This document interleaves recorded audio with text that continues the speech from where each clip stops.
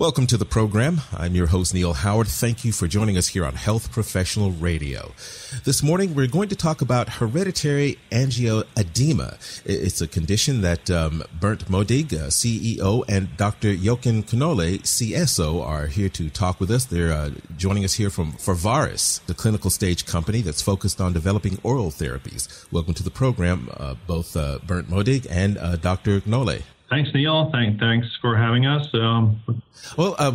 This company that you're both here representing, Pharvaris. What is Pharvaris? I know it's a clinical stage company developing oral therapies. What exactly are you involved in there?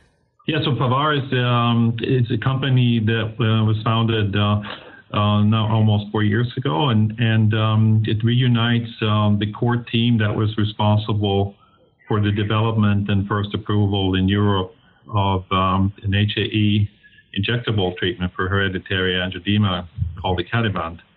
And Pharvaris focuses on developing an oral therapeutic option for hereditary angioedema, which is an unmet medical need in the HAE patient community. And our lead candidate, we call it PHE-121, is an orally available small molecule that's now in the clinical development for hereditary angioedema. Now, as co-founder of Pharvaris, what is your background, Berndt? Are you a medical professional? Are you an entrepreneur? Yeah, in the CEO role, I have actually a financial background.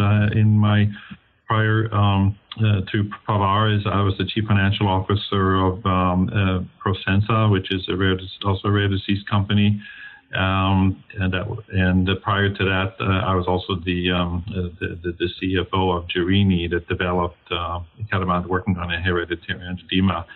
So my background is financial and business, and been involved in the last 16 years in building small companies in the biopharma space to develop them and bringing them forward. Mm-hmm. And Dr. Knolle, your background, briefly, if you would. I'm by training a medicinal chemist, and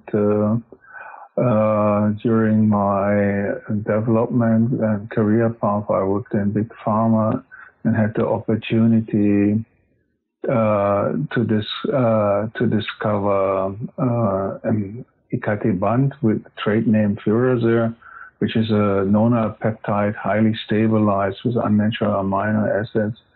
And then when we founded Jerini in Berlin, we in-licensed this old product of me and developed it for the hereditary angioedema indication under approval by the EU authorities. And then we sold the company to Shire, and it was acquired by Shire. And in 2018, this product was very successful in the market. It's a rare disease, an orphan disease product, and Shire achieved sales of around 770 million for this product, which only addresses the on-demand treatment. On-demand means that the patient feel that an attack is coming and that they need to treat this attack, and then they would inject Furasir, for example, in a sub-Q injection once. Mostly only one injection is sufficient. Some patients need 2 or even 3 injections. Okay. Yes, that's a background why we are back here in the field again with an oral compound. Berndt, you talked about the unmet need created by hereditary angioedema. It's a rare and potentially life-threatening condition. Is that correct? Yeah, that's correct. And the main manifestation of hereditary angioedema is episodes of swelling attacks that can occur anywhere in the body, in the hands, in the feet, in the face, and also very painful in the gastrointestinal tract. But it could also be potentially lethal if the patient experiences the swelling of the airways, and untreated HAE attack affecting the airways or the larynx is potentially fatal. Just how rare is it? The prevalence of hereditary angioedema is somewhere between 1 in 10,000 and 1 in 50,000 people. It's often a condition that's misdiagnosed. For sometimes patients are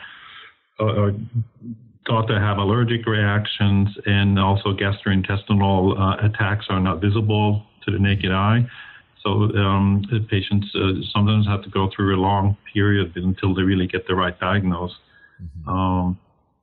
So that's also a something that these patients are faced with. I think in the last years, with more therapies becoming available for hereditary angioedema, the awareness has increased, but it still continues to be a somewhat underdiagnosed disease. Doctor, is this something that affects people at any age, or is there some type of cutoff, or does it start later in life? It affects people at any age.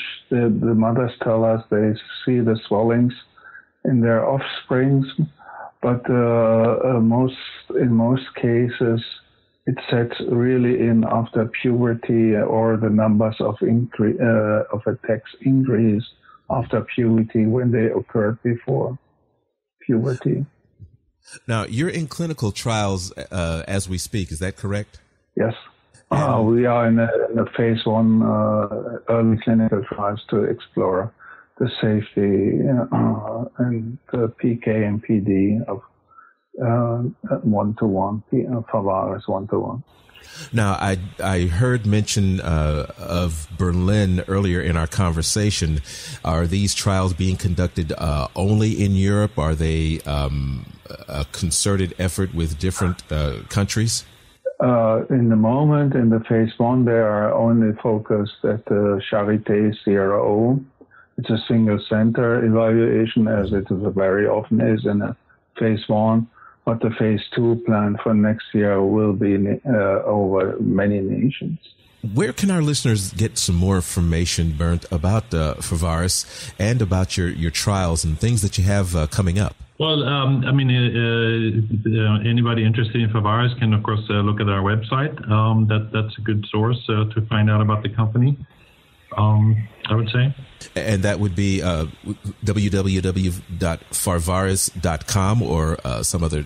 No, that's correct. Yeah, Pharvaris.com. Great. Yeah, great. That's where we are. Well, I thank you both for joining us here on Health Professional Radio. Quite a bit of information to take in. I'm sure our listeners are going to head over to that website and find out more about your company and about PHA 121 and any of the other trials that you have coming on. Yeah, thanks a lot. I appreciate it.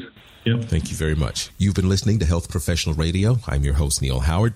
Audio of this program is available at hpr.fm and healthprofessionalradio.com.au. You can also subscribe to the podcast on iTunes, listen in, download it, SoundCloud, and be sure and subscribe to our YouTube channel at youtube.com.